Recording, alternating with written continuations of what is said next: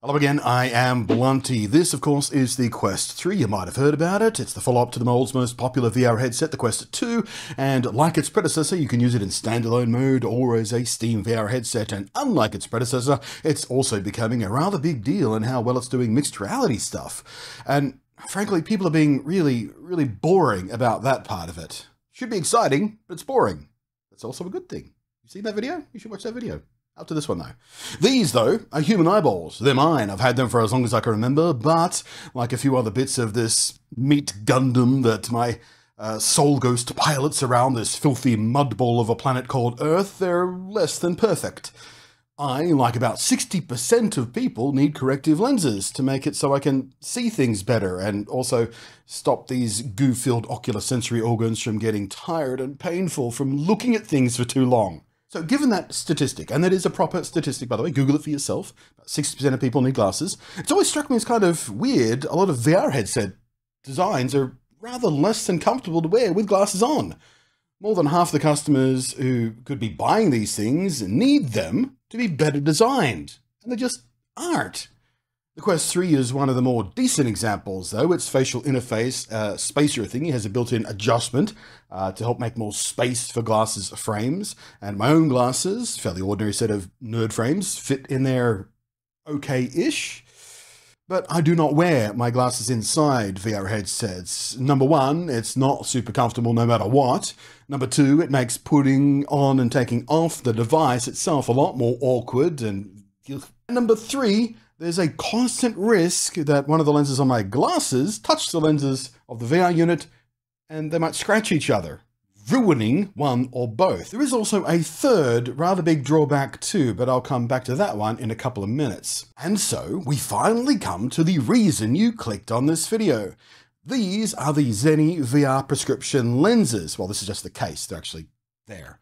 The officially endorsed option for prescription lenses inserts for the Quest 3. But not the only option. I've got another pair of lenses from a third-party supplier coming in for review sometime soonish. So sub and bell and keep an eye out for the VR Rock insert lens review, plus other Quest 3 accessories I'm looking at, including the head strap that's on this thing right now. That's coming real soon as well. But the Zenni ones here are available direct through Meta's own website and, of course, Zenni's website. Zenni Optical have been around for about 20 years and one of those China-based online glasses places that you can save a whole bunch of money compared to using a local optometrist kind of place. You run the usual risk of dubious quality and problematic customer support as you do with any of these cheapo Chinese places. But in Zenni's case, I've actually found them to be pretty decent. I've owned a pair of regular glasses from them before. That's these right here.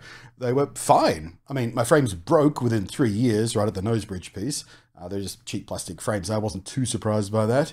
The rather more vital part, though, zero complaints about the lenses. They were and are indeed excellent. I glued the frame back together and still have them here, obviously.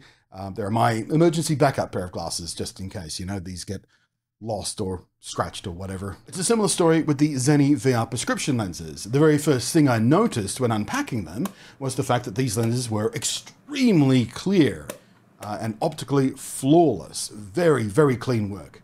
But the other thing I noticed was the frames, the lenses, they wobble a bit inside the frames, which not super confidence inspiring. But it's not like I was afraid they would just fall out of there. They're not loose, they just move a little bit. It's just not something I'm used to seeing corrective eyewear do, and not something I've experienced with either of the two other different sets of corrective lens inserts I've used on other VR headsets in the past. Each frame is helpfully stamped with an L and an R for reasons I would hope are self-evident. Not strictly necessary, as the lens apertures inside here, inside the Quest 3, are not perfectly round anyway, so you can't really put them on the wrong one. They won't fit. By nature, physically, you can't do that. But, you know, it's still kind of handy to make sure you don't accidentally try and do that without thinking about it, because you could potentially scratch the lenses by trying to put them on backwards or upside, you know, whatever. They clip into place with a simple pressure fit and a mild little click, and they seem very secure in there. If you share your headset with others, it's simple enough to remove them again in a few seconds, although I'd worry repeatedly doing this over a long stretch of time may cause wear that would make the fit looser over time, because it is a clutch fit.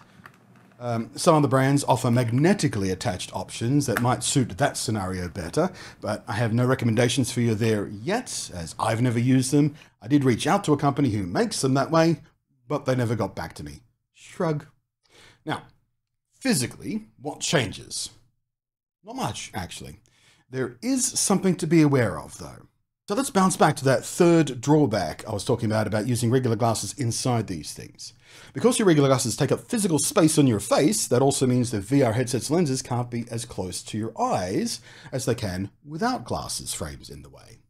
And this has the intrinsic result of reducing your field of view inside VR. If they're further away from you, you can't, see sideways as much. And that's a big issue because peripheral vision and the situational awareness it affords is a pretty big part of feeling properly immersed in VR. You want as much field of vision as possible. So that said, you'd think lenses like this that clip like right on the other lenses there, they perfectly solve that issue, right? The answer is yes. For some of you, maybe. For me, no. In the few days between getting my Quest 3 and receiving these lenses, I was using the Quest 3 without glasses. As I said, I don't like using these inside VR, so I was just doing without. My particular prescription corrects for a slight astigmatism. I'm not long or short-sighted at all, so that means I can just use VR headsets without corrective lenses reasonably comfortably, but only for short periods, and it's not a perfect image. I tried to keep it down to sort of less than an hour before taking at least a 90-minute break between sessions, just so I don't give myself eye strain or fatigue or give myself a migraine or something atrocious. And despite things not being absolutely crystal clear, of course, it was still pretty amazing. And without glasses, I can use it on the closest fitting facial interface setting. And with that, I was getting a field of view of 108 degrees horizontal and 94 vertical. A very noticeable step up from the 88 and 84 I was getting from the Quest 2 back there. Now, these numbers come from a test world in VR chat. They're not like scientifically calibrated, so it may not be 100% accurate, but they are still a very useful apples to apples comparison consistent within itself. So, when I put on the Zenni lenses, I found they added just enough extra depth to the lenses that the closest facial interface setting now made it so my eyelashes were brushing up against the lenses. Every time I blinked, I could feel it, which personally I find way too distracting feeling. I can't deal with that. So I had to back it up one notch of the 4 that are available. And with that done, I lost a little bit of field of view. I'm now at 106 horizontal, not 108. Interestingly, my vertical field of view remained consistent. And yes, it's a relatively tiny change, 2 degrees. And frankly, it's so minor I couldn't tell without measuring it, honestly. But for the purposes of answering that question for a review, yes, using these can result in a very slight reduction of field of view, depending on the length of your eyelashes, I suppose. And as you'd hope, they are indeed crystal clear. My prescription was perfect. The alignment was perfect, which is an issue I've had in previous sets of lenses for VR headsets from VR Optical, if I remember correctly. They didn't quite get the rotational axis of my right eye's astigmatism correction right. And that's a pretty important thing to get right when you have astigmatism, because if it's wrong, it doesn't help at all. It was only slightly off, and I could sort of force it around the extra degree or two I needed. It didn't quite fit the way I got it to work, but it was less than ideal, and I was a bit disappointed by it. But Zenni nailed it perfectly, and I can detect no noticeable artifacts from the extra glass in the lens stack now. That same world I used for the FOV test has a bunch of other tests for common VR lens screen issues for different kinds of lenses and whatnot and screens. And my results with and without the Zenni lenses were either identical or, of course, better, because they correct my vision, so of course some of the tests would be better. I can see detail better now, obviously. An extra line of the old, read this line of letters off the chart as the letters get smaller and smaller, that kind of test. I could read an extra line with these on. But I detect no extra reflections, internal refractions, or ghosting or whatnot. They're super great, and I'm very, very happy with them. And man, now that my vision is corrected, I'm even more impressed by how astonishingly clear the Quest 3's new lenses and screens compared to my previous VR headsets are.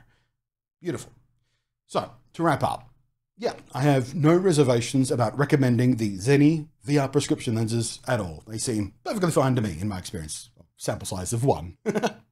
I ordered my set direct from Zenni's own website as soon as they opened up international shipping, which I didn't do immediately when this thing announced, but I placed my order on the 13th of October and received my lenses via courier with a tracking number exactly 1 week later, which is a much faster manufacture and shipping turnaround than I experienced a few years back when I got some regular glasses from them. So that was a pleasant surprise. The lenses were 50 smackers with another 10 for shipping, bringing it up to 60 USD or about 95 Aussie beer purchasing units after conversion, which, thank you patrons, that is what you helped me with towards this month. Very handy, thank you. To everyone else, thanks for watching all the way through. I hope this has been useful for you. And if it has, please, do the thumb. Maybe comment about your own lens experiences or glasses experience inside VR as well. Outside of all of that, thank you very much for watching. I am Blunty and I'll catch you next time. Enjoy your VRing.